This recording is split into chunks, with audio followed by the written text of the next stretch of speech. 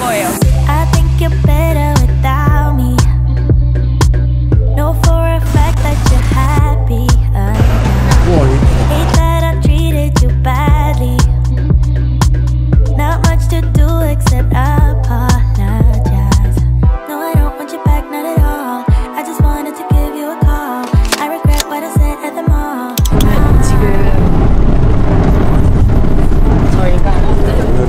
진행을 할 건데 어디 가는지도 몰라요. 잘 알아요. 저도 알아요.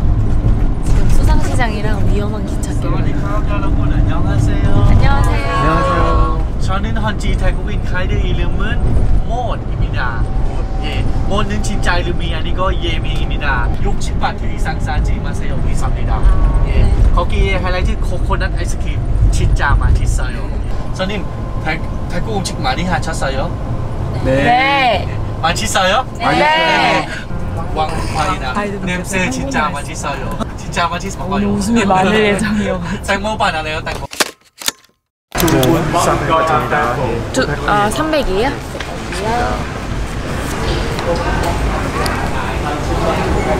왜요? 이곳은 담넌사두억이라는 방콕 근교에 있는 수산시장입니다.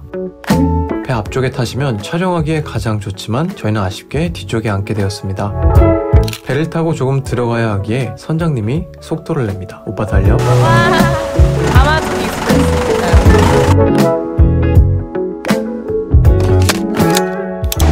여기서 이렇게 쇼핑하는 건데 제가 뭐라 그랬어요? 첫 번째 집은 비싸고. Hai vậy hả? Chứ anh.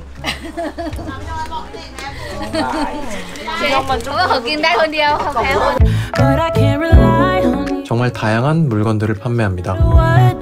기념품으로 작은 거 하나 정도는 좋을 것 같네요. 이렇게 배를 타고 가면서 중간에 서가지고 물건을 사도록 만듭니다. 도망갈 곳이 없어요. 그래서 저는 차라리 이쪽을 보고 있습니다. 조금 더 들어가다 보면 배에서 과일과 음식들도 파는 걸 볼 수 있는데요. 이건 정말 먹어보고 싶었습니다. 시장이지만 이렇게 개인주택들도 볼 수 있습니다. 이 옷 색깔 되게 특이하고. 중간에 마음에 드는 상품들도 있었지만 조금 더 들어가 보기로 합니다. 짝퉁 시장도 있어. 운하가 좁기 때문에 나름 교통체증도 있고요. 사공들은 정말 아슬아슬하게 사이를 지나갑니다. 아이 쇼핑을 하면서 30분 정도 배를 타면 지상에 있는 시장에 도착합니다. 지상에서 있는 시장을 구경하고 있습니다. 요만한 원숭이랑 사진 찍는 것도 있고 큰 뱀이랑 사진 찍는 것도 있는데 보라 찍으라고 하니까 무서워서 안 찍는다고 하는데 이따가 꼭 시켜보도록 하겠습니다. 그리고 방금 물건을 샀는데 250을 부르더라고요, 팔찌를. 그래서 제가 계산기에다가 100이라고 딱 썼어요. 그러니까 150을 쓰시는 거예요. 흥정을 할 줄 아는 거지. 그래서 내가 나나나나 하고 집에 가려고 하니까 갑자기 100으로 해서 이 팔찌를 구매했습니다. 요거는 발리에서 샀던 거고요. 그리고 이거는 발리에서 산 거. 이거는 방금 산 거예요. 너무 예쁘죠? 뭔가 알라딘에 나오는 자스민이 살 것 같은 색감의 팔찌. 어때요? 이거 하나 사고 싶어요. 보라가 이제 알라딘 자스민 공주를 할로윈 따고 싶다고 해서 지금 여기서도 그거에 맞는 아이템들이 있어서 좀 몇 개를 사보고 있습니다. 경식 필름 and 와나비 보라. So you can try. 너무 정직하신 분이어가지고 이분 되게 좋으신 분인 것 같아서 그냥 흥정 안 할게요. 이게 본의 아니게 디스카운트. 땡큐. 사람이 욕심을 버리면 이렇게 복이 옵니다. 120에 샀어요. 120이면 한 5,000원 정도 하는 것 같아요. 5,000원에 고속터미널보다 더 싼 것 같아요. 보라 주로 고속터미널에서 많이 사나? 네, 고속터미널에서 쇼핑 많이 하는데 비슷하게 샀어요. 5,000원에 말이 돼요, 이게? 이거 할로윈 때 자스민 공주 계산하시나요? 제발 비밀 좀 지켜주세요. 이거 할로윈 전에 편집할 거란 말이에요. A 3 years later. 이 바지 예뻐. 이거 화장실 갈 때 굉장히 불편한 바지.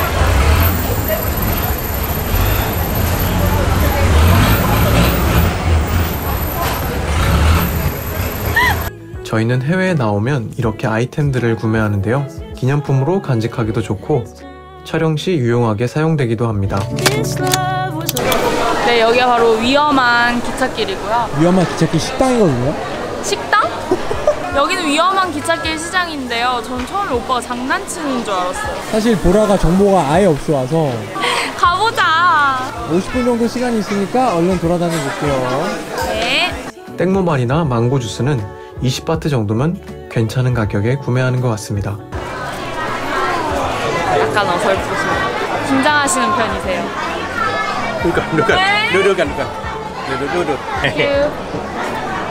그럼 한번 들어가 보도록 하겠습니다. 짠! 세계에서 가장 위험한 시장이고 실제 역 이름이 맥글렁이라서 맥글렁 기찻길 시장으로 이름이 붙여졌다고 합니다. 지금 저희가 지나가고 있는 곳이 기찻길이고 기차가 들어오면 상인들이 빠른 속도로 물건을 안쪽으로 넣어서 길을 확보해 준다고 합니다. 굉장히 지독한 냄새가 나는데요. 돌아다니기가 힘들어요. 거의 2차선도 아닌 1차선을 나눠서 가는 느낌.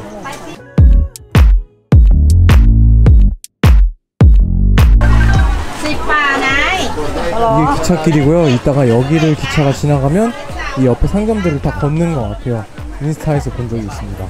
기차 역 쪽보다 이곳이 훨씬 더 다양한 재료들을 팔고 있습니다. 그래도 조금 걸어 나오면 사람 많이 없어요. 오, 여기 보세요.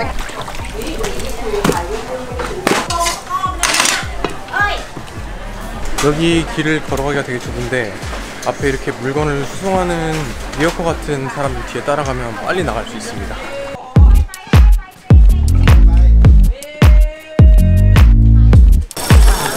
너무 예뻐요, 미신. 지금 저희가 이렇게 왔잖아요. 그 기찻길 엄청 사람 나오는 거 보셨죠? 거기를 이제 기차가 오면 이렇게 싹 걷어내요. 그리고 그 기찻길을 몸이 안 좋으세요? 오한이 들었나. 기차가 오면 배치돼 있던 그 상점들 있잖아요. 그게 싹 거쳐져요. 어쩐지 제가 망고스틴 살 때 엄청나게 옆에, 그러니까 기찻길 말고 이쪽에서 다 기다리고 있더라고요. 접는 거 보려고? 네. 나도 보고 싶은데. 근데 저희는 그 기차를 타야 되니까 미리 와서 줄 서 있는 게 유리하다고 합니다. 맞아요. 그래야 좋은 자리를 앉을 수 있어요. 티켓 너무 예쁘죠? 티켓 너무 예쁘죠? 몸이 안 좋으세요?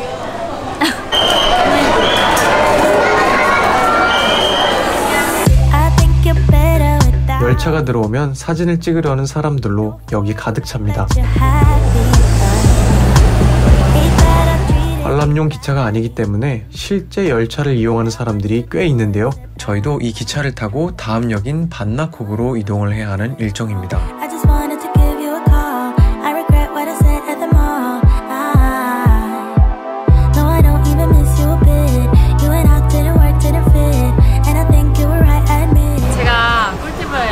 작은 꿀팁을 알려드리자면 죄송합니다. 몸이 많이 안 좋으신 것 같아요.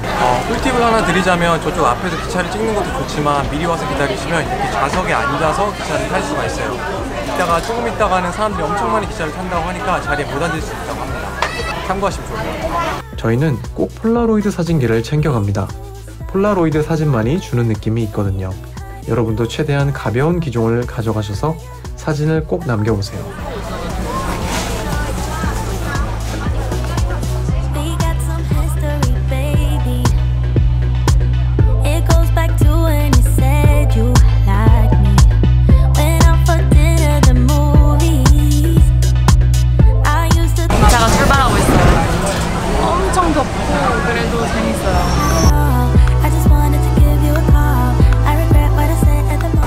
와, 전 여기가 진짜 제일 궁금했거든요.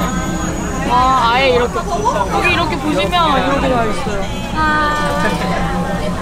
진짜 위험하다. 근데 아까 나 망고스틴 여기서 샀는데 망고스틴 저 여기서 샀거든요. 보시는 것과 같이 정말 아슬아슬한 간격으로 상점과 사람들이 서 있는데요. 정말 보기 드문 재미있는 장면입니다.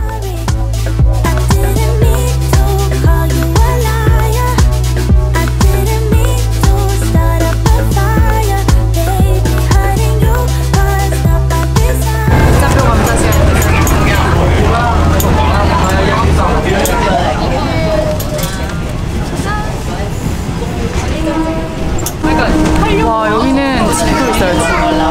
근데 여기 시장을 벗어나니까 약간 보세요. 속도가 되게 좋아요. 이게 사람들이랑 인사하고 너무 좋아요. 사람들 다 친절한 것 같아요. 달리니까 엄청 시원하죠?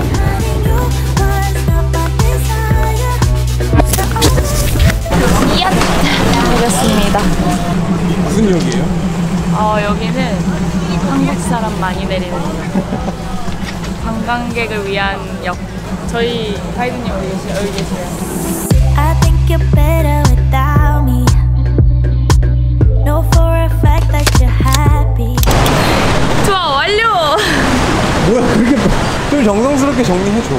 아니 오는 길에 너무 헤드뱅을 해가지고 이렇게 잠을 자가지고. 근데 어쨌든 아침 일찍 시작된 투어긴 했지만 너무너무 재밌었어요. 저는 추천해드립니다. 다음 스케줄은 뭐야? 다음 스케줄은 쇼핑? 개인 트랜지션. 저희 호텔에 도착을 해서 이제 호텔에 짐을 놓고 쇼핑이랑 달달한 거 먹고 싶다고 해서 여기 보면 터미널 21에 가서 쇼핑이랑 먹부림을 하고 호텔 수영장에서 남은 시간을 좀 보내보도록 하겠습니다. 저희 망고스틴도 이렇게 샀어요. 안녕. 이따 봐요.